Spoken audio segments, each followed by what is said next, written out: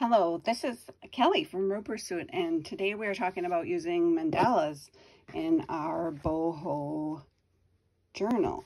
So it seems like this would be an obvious choice, and I had already started my journal, and I thought I actually have some mandala books, so I am going ahead and I'll just kind of show you what I got here. So I guess I'll have to do some cutting up to remove these from the book, and there are some little ones too, so that's cool. I will definitely use those as well. Looks like I already pulled a few out of here. And yeah, so we've got some lovely mandalas from this little book. So if you can find any mandala books out there, that might be helpful. But then also there are a lot of mandalas in coloring books. So I believe this one, yeah, there we go, had some mandalas. So we're gonna work on this one today. And you could just put these in a pocket and have it be sort of like a gift of a coloring page.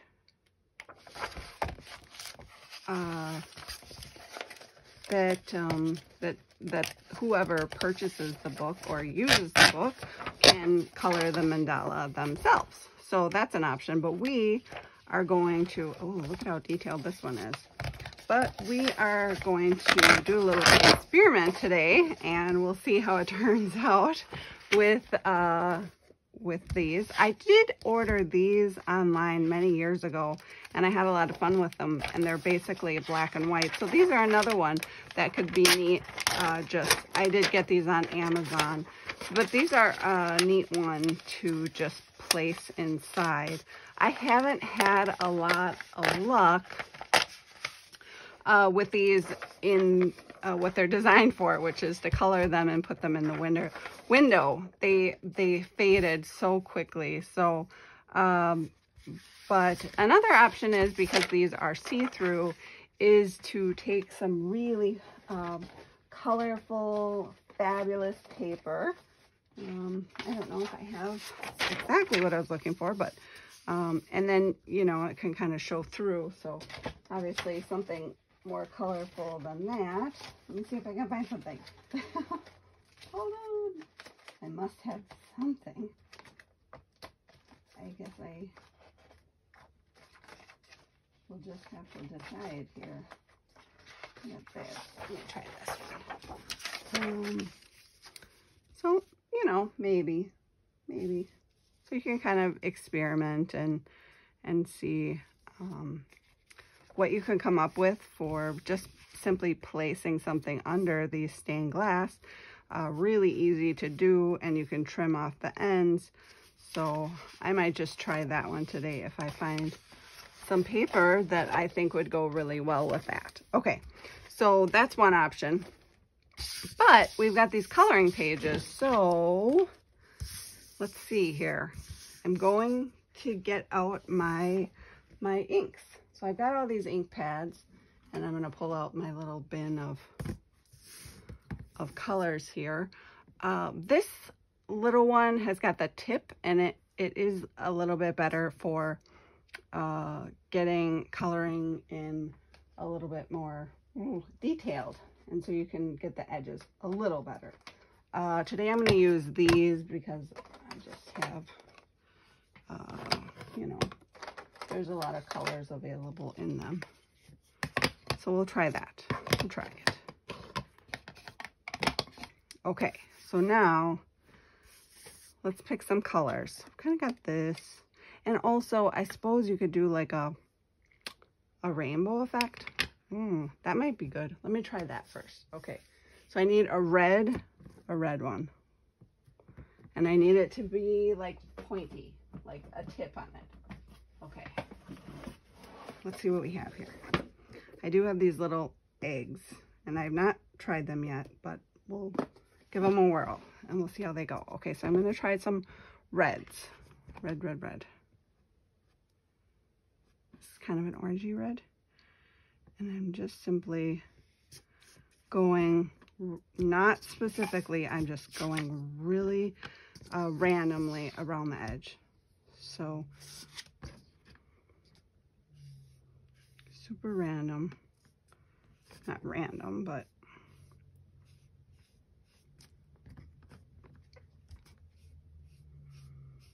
we're not trying to stay in the lines or anything. We're just creating an orangey red ring around the outside. Now this is really orange, so that's all right. Okay, so now I'm going to try yellow as my next one. And whenever I do these, I always give yellow a little bigger of a ring, because otherwise it seems to just get washed away and blended in if I don't do that.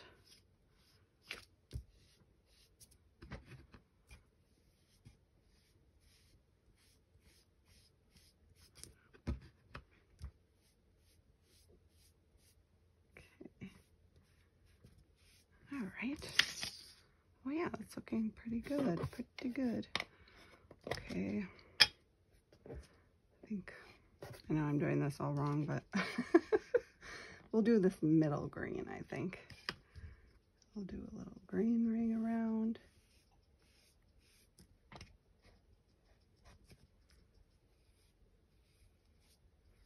I kind of picked these colors on purpose because I knew, oh, if that green doesn't work, then I can try the one right next to it. And then I don't have to be digging around so much. Okay. I do have these makeup brushes, and they really work well for just kind of blending the color. They just are so delicate, and I don't use them for like thick distressing. I wouldn't use them to do this, but oh my goodness, it really works well with these. So okay, blue. I guess I can use the blue egg for the blue.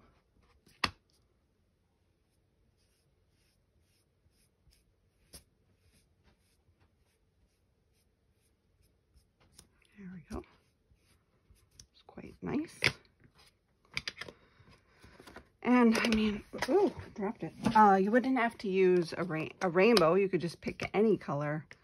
You know, I mean, yeah, any color, and go around with it. I'm gonna, no,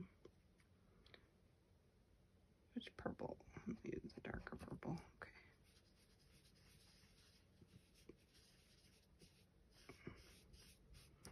There we go. Yeah, so I mean, you could do red, blue, and green. You could do red, orange, and yellow. And that was really quick. So now I can cut around this. And actually, I'm going to do a red. I'm going to use this pink, actually. I'll do a pink. Not a red. Here we go. And I'm just going to go and get that a little bit. Yeah, these work really well for doing the lines, I have to say. A lot better than this one.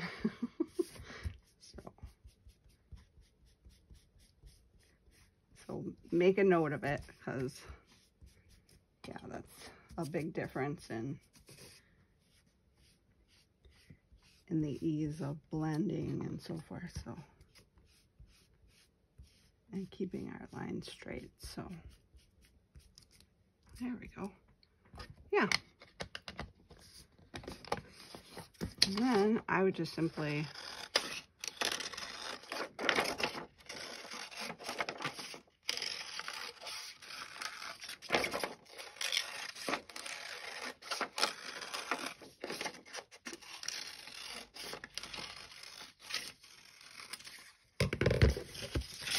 cut around that, and let's see how big it is for my page. I have a blank page that I haven't used yet, but it might be fun to, I don't know, fold it in half. And you could do a pocket. You could do, not on this page, but I mean, so you'd have it on both sides. You could do it obviously in the center. And you could do tiny tucks on each corner. That would be kind of fun. Tiny tucks in each little spot. So you do a glue like this across.